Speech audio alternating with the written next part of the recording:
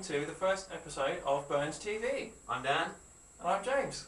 And today we're going to be talking about heads, various different types of heads. The two main makes are Remo and Evans. James is going to be talking about Remo and I'm going to be talking about Evans. So let's take it away. Guys. I'm going to start off with the coated ambassador. So the first exhibit.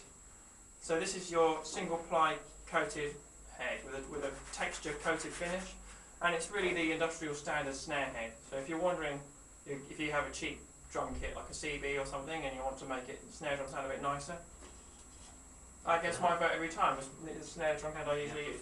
Probably our most popular head as well in the shop. What's the equivalent in the Evans then? The equivalent of Evans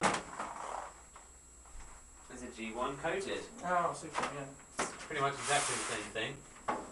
Again, texture coated. Let's hear it. Same pitch. Same pitch, yeah. Yeah, texture coated, single ply. Yeah, just a different name on it basically. But equally as good. Will make the drum sound better. They're quite good to get the real tone of a drum. If you've just spent £1,000 on some beautiful snare drum, it'd be a shame to then get like a double ply coated head with a ring and then a power centre, and then you're choking all the nice sound of the shell you just spent. It is a single ply head, as James said. So basically, it's just going to let the drum bring out the natural tone of the drum, as opposed to just deadening it all the way down. But on your Remo heads, they've got different. You've got the ambassadors, and then you've got the emperor. Now the emperor is more important than the ambassador, right? So that drum head is thicker. A diplomat isn't a very important guy, so his head's really thin. So you can work out what's he going to be. So diplomat's thin, ambassador thicker, emperor thickest. So the emperor's actually 2-ply. Here you are.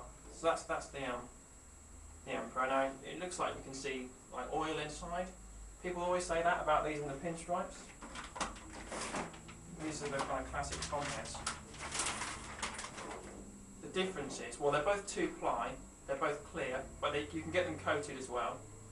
And but in this one, the two heads are joined. See the black line? That black line is where the two heads are joined together. So they give you quite a fat sound, these, which is why they're popular. Yeah, especially in the rock world, aren't they? Yeah, exactly. Rock drummers love them. So, but a lot of session guys are dancing on their DVDs. They're all playing these emperors. Thomas Lang, Kira Jimbo, Steve Smith. They all say they're playing emperors. Yeah. So how about you for tom heads? What do you got? Tom head wise, we have the equivalent of the emperor, which is the G2 coated. So it's a 2-ply head. Oh, G2 clear, I apologize. Yes, it's a 2-ply head again. Pretty much the equivalent, the Evans equivalent of the emperor. Again, you can see a kind of oil in there as it is two heads compressed together. It's just an optical illusion. There's no oil in between. Yeah. Although Evans do a one-way oiling. Yeah, I was just going to bring that up. Let's have a look. Called the hydraulic. You can get it in 3 colours, I believe: black, blue, and glass. Yeah, glass is the clear one. This is the blue one. Hey, look at that. And you probably can't see on the camera, but it does have little oil spots in there because it's I'll hold it right up. Go on. People want to see. Sorry, sure. Look, it's blue. Yeah. Yeah. It's 2 heads, isn't it? With this person's going, oh, but my monitor's only black and white. My computer. How old would their computer be? Anyway, it's 2 heads with a kind of separation in between, with a bit of oil in between. Yeah, they're called the hydraulic. So what's the sound like? It's very, very dead. As you can hear, almost no resonance whatsoever. Yeah. So yeah, if you're looking for a thuddy sound, very similar to the pinstripe actually, but I guess even more so. It's even more thuddy than a pinstripe. I guess like a pinstripe with an O-ring or something. Pinstripe. It's got a pinstripe around it. It's funny. You know it's a pinstripe. Yeah, I guess I've seen a lot of people use these as their resonant heads. Yeah. So what do you use? I just use G1s on the bottom, clear G1s. And what about the top? On top, G2 coated. G2 coated. Yes. So okay. yeah. So that's like if the equivalent in the Remo of that would be a 2-ply coated head would be the emperor. And yeah, single ply bottom head would be a ambassador. Yeah. Yeah. So yeah, there's always an equivalent. Well, I use the old coated ambassador on my snare drum, but also on my toms. So I just go for a whole set of these. How about on resonance? one of my kit. Oh, again, the clear version of these on the underneath. So the idea is almost identical heads, one coated, one clear on the underside. And then I tune them the same pitch.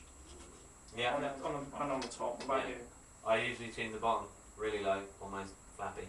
And then the top quite low as well, because I like a deep sound. I usually use Moon Gel or O-ring. You see, there's something going on here. Everyone's trying to mute their drums down. I know. It's quite sad, really, isn't it? When you're tuning out your drums, if you're just playing the drum kit at home and practicing, you say to yourself, "Oh, my drum kit is so boomy and so ringy," and a lot of that gets lost when you do a gig, because that ring is a lot of that is volume, and a lot of that gets lost in the wash of the band. So you can mute your drum kit down, make it sound fantastic for the studio or in your practice room. As soon as you take it into a bigger room or someone wails on a guitar next to you, then you don't have enough volume, and you wish you hadn't muted it down so much. Exactly.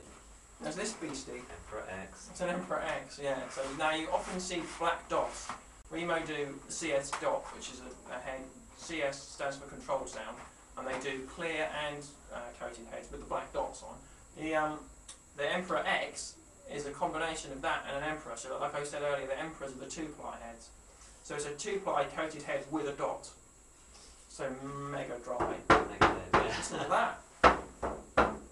Sounds like a bass drum. Yeah. Crank that right up tight, that will be as crisp as anything. As used by Lars Ulrich with Metallica. Famously. Glowing endorsement. I guess kind of equivalent of Evans would be the power center. Is that the one you use? This is the one I use. Again, it's very thick. It's a double ply coated head, so it's a D2 coated head. So that's a 2-ply like this Emperor. Yeah, I believe so. Well, this feels thicker than that. Yeah. Okay, it's maybe a single ply. This is a single ply head with a patch in the middle. So a reinforcement patch. It's called a power center patch. That patch is on the top. Yeah. You can get the version of it on the bottom as well. I think Remo do both on the top and bottom as well, yeah. Oh, I guess it's If you're playing with brushes, you don't want the dot on the top. You don't want the dot on the top, yeah. Could get, caught. But yeah, it's just a very dead sound. A lot of attack, not much resonance. Again, trying to deaden down the drum. By this point, if you're still watching this, you must be a real drum nerd. Yeah. Okay, so I think we've bored everyone to care about what we're talking about. But anyway, give us a shout at the shop. We'll pop in if you want to find out how to make your drum kit sound good. Yep. We'll have to do we're going to do a separate episode all about tuning with Michael. Yeah, because he's the man. Yeah. But they're just a few heads that you can go for. Certain different styles, different sounds, all that kind of stuff. And yeah, as James said, pop in the shop. We'll be happy to give you more advice.